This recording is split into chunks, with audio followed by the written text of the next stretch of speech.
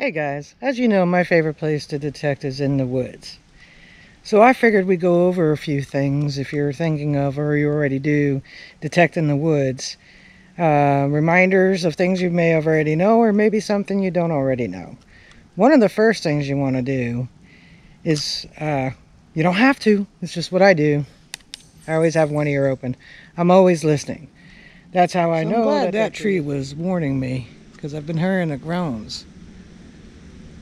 And it's groaning because it's on that tree above me, wanting to definitely tip over if you can see the angle of it, and the fact that the one side of it's probably hollow. So that one's ready to fall sometime. This tree is not that thick. It's a young tree, so we won't be detecting under it.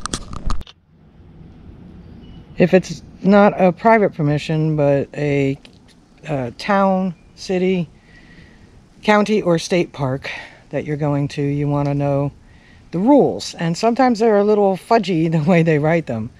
It could say something like, no digging up native plants, no digging in the grass. There's just different ways they'll word it, and I'll show a couple examples right here.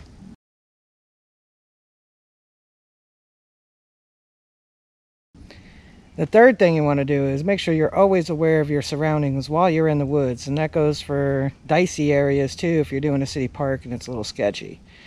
Just pay attention to what's going on around you. I see people walking the trails by me all the time. They don't even know I'm here and I'm 10 feet away.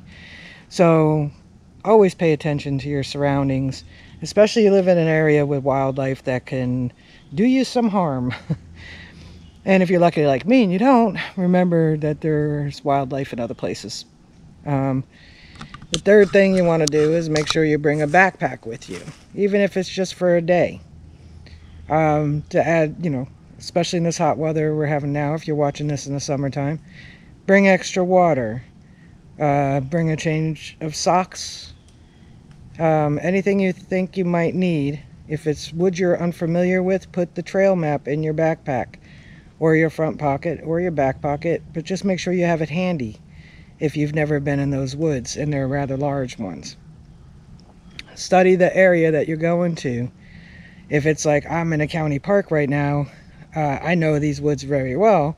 They just recently changed all the trails around and made new ones, but I know where I'm going. But if I didn't know, I would have been lost. But I do know this park is only about 330 acres, so any direction I go, I'm going to hit a home or a road. So make sure you know the area you're in.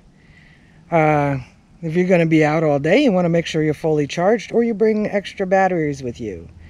Put those in your backpack. Put your extra water in your backpack. Put a snack in your backpack. Bring a change of shoes in case it's a downpour and you don't want to walk around in squelchy, wet, nasty shoes. That's pretty much it. And then when you detect in the woods, it's just like when you detect anywhere else. Swing it low, swing it even. Make sure you're not tipping up on the ends because you'll lose some detecting area. And also, sometimes you might want to move the leaves when you hear a signal and then go over it again, because you'd be surprised at the difference that you hear. So that's basically it. Just make sure you're prepared for any event with your backpack. I also carry a first aid kit, among other things. Make sure your phone's fully charged, and just make sure the area you're in, know all the things about the area. Are there snakes? Are there snakes?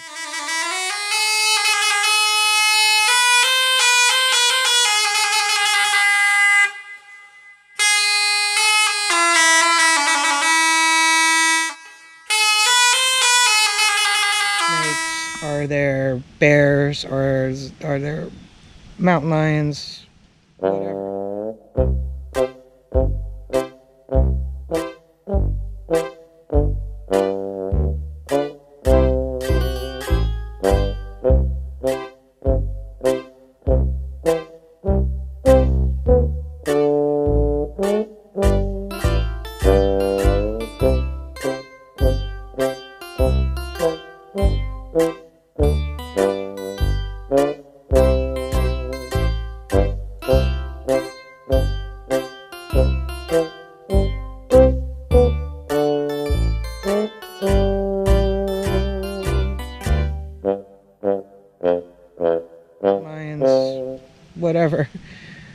Just make sure you know the area you're in. And always keep an eye out for Sasquatch, because they could be anywhere. And where I'm at, pretty sure the Jersey Devil doesn't come up this far, but I'm always keeping an eye out for him. So, until next time, swing low, swing slow, and find the good treasures. Be kind to each other, and peace.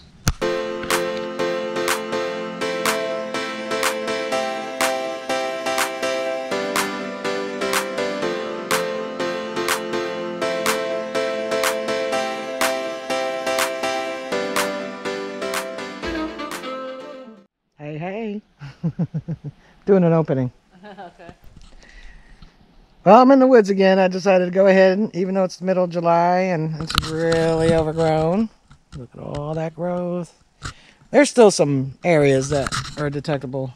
Because we had some recent rainfalls, and hoping that some of the relics that are still mixed in here in the iron will come through with the amount of rain we got, and the fact that it's got a really nice leaf covering over us. Can you see that? You know, it retains some of the moisture because it's just been so dry and hot, and the ground has been very dry, so conductivity is not that great.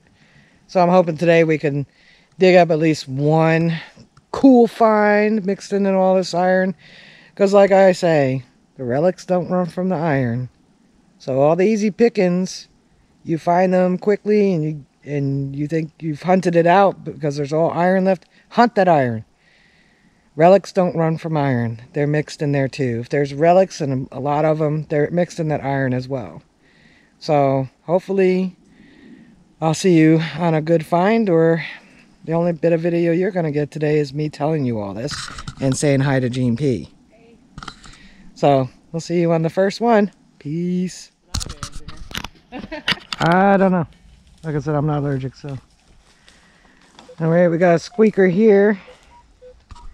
Don't know if you can see that, but I'm trying to show you. Probably a nail, but you know what? We're going to go for it anyway. I already opened it.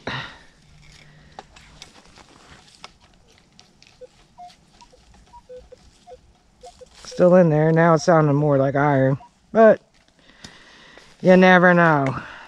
Some things I pulled out of here sounded exactly like iron, and they were pretty cool things. So when you're in a spot like this, gotta give everything a chance. So I'm gonna give it a chance to show me it's a nail.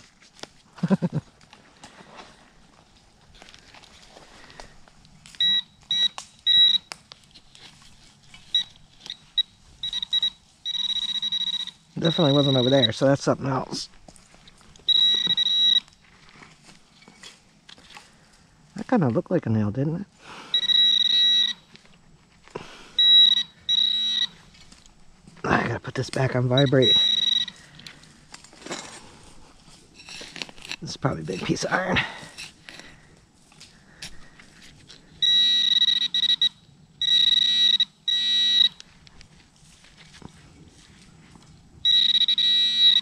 Yeah, it's something that doesn't want to be. Look at that, man.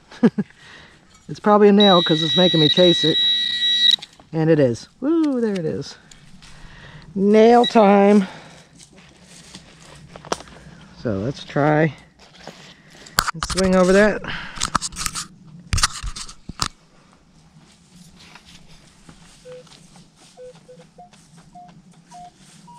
I'm still getting a squeaker off to the side though. But I do think it's a nail because it's got a lot of iron in it. Got a lot of iron. And yes, I'm wearing sandals in the wood because you know what? I can. I wouldn't suggest it, but yeah, it's iron. It's like totally flat grunt. But I opened it, so we're going to check it out. Let's see if we can find it. It's not even squeaking now. Definitely deep. Definitely deep. Ooh, I hear it. Hear it? Yeah. Either that's a rock or it's a giant piece of iron.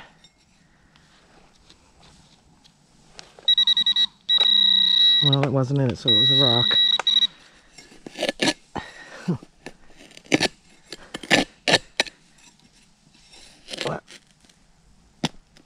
I don't know what that is. I don't know if that's it, because I can't see. It's way behind the hole.